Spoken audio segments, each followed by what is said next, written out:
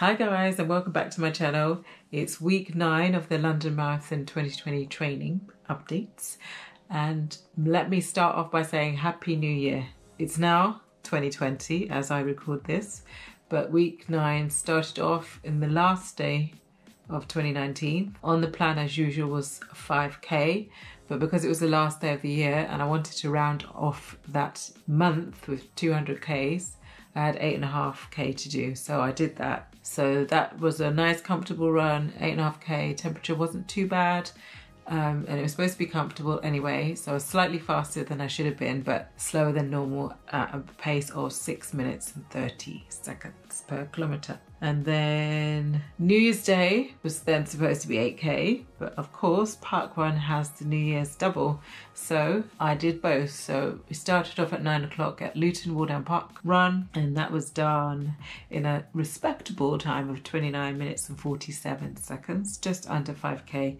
and that was at 6 minutes and 1 second per kilometre. And then as soon as you've done that, quick chat, no coffee, we all had to jump in our cars, car share if necessary, and drive up to Houghton or whichever second one you're doing. So nice of parkrun and the volunteers to be able to do 2 in one day.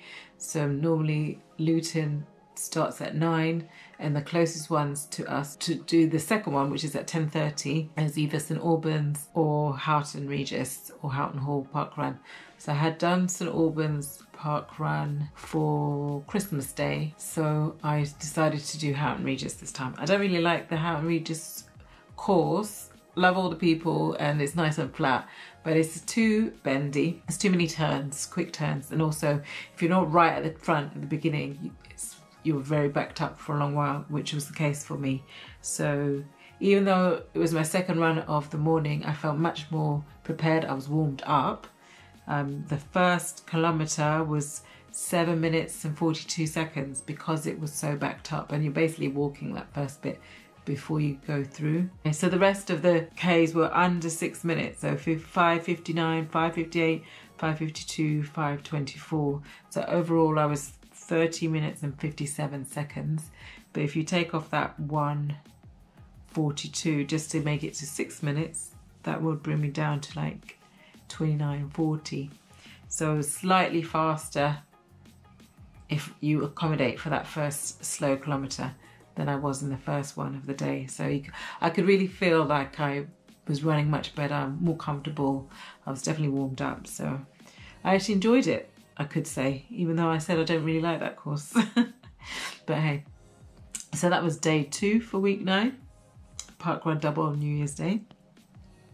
And then day 3 was on the 3rd of January, and that was for 8k, and I did do an 8k, and that was run in the afternoon. I've been so lazy because this is my last, well, week 9 was my second to last week off. I'm recording this on a Wednesday, and so it's my last week, but these last couple of weeks have just been so lazy, getting up really late, not going out for my run, even though I have the whole day to do it. I went out at 3:30 on this day, and you know it gets dark around 4:30, so I was like, hey, I have to get in, I have to leave the house before 3:30 so I can get home before it's dark. So it was sort of starting to get dark as I came back. It definitely wasn't as fast as it could have been, or it should have been, I should say. It was 54:33 in a pace of 6:47, at just over 8 kilometres.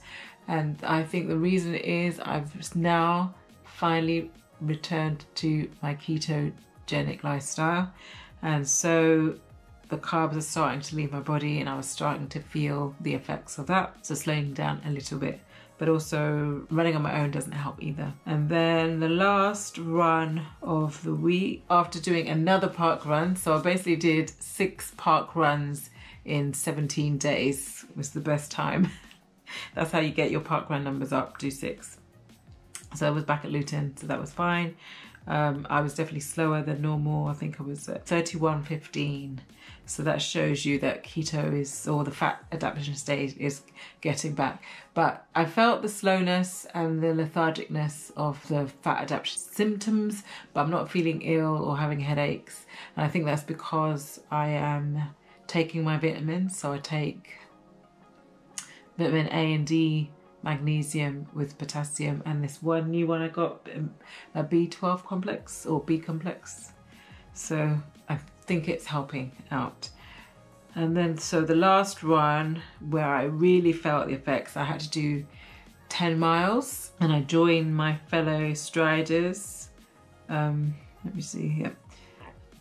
So somebody arranged to do a slow 7.5 mile or 11-minute mile pace. I don't really know what that is in kilometers, and that's what I use, but I thought I needed to do 10 miles so I could run there from my house, which is 2 miles to the meeting point, run with them for 7.5, and then run back, which I thought I'd run the whole way back, but really it's only half a mile after that. But yeah, I really felt the effects. My system is just turning. I felt really slow.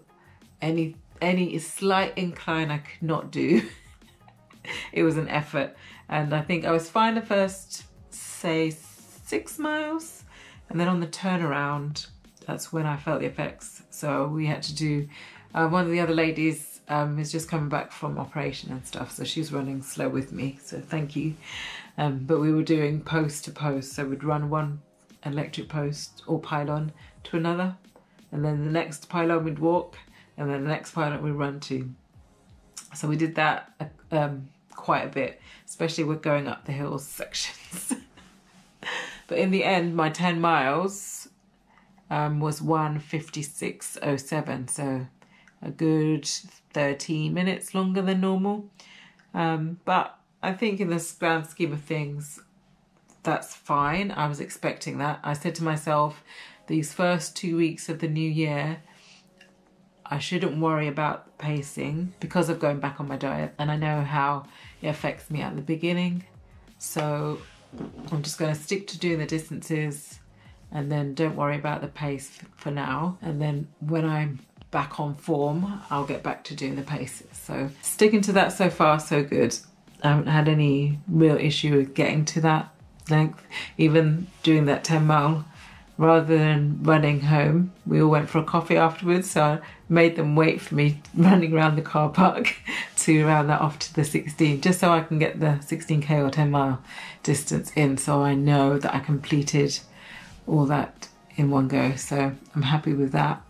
So going forward, just got to keep at this marathon training. Nothing exciting, obviously, from it's just me sitting here today. Yeah, just a short and sweet one this week. Next week's plan, hopefully I'll be going into the fat adaptation stage strong. So I'll be running on ketones, my energy will be back, I'm hoping, and then I can get back to my pacing. I have one deviation from the plan, which is on Sunday. I have the last cross country of our league, and that's at Dunsmore Downs, and normally it's about 8 to 9 kilometers. So I will need to do the additional, because it's another 10 miles on the plan, so I'll need to do the additional later on. But cross country always takes it out of me, so it may be that I don't do it on the day and do it on the Monday instead. So that's probably likely. Hopefully next week I'll be on form. Thank you so much for watching, and I will see you next week for week 10 update. And again, once again, Happy New Year. All the best for 2020. Speak to you next week. Take care. Bye bye.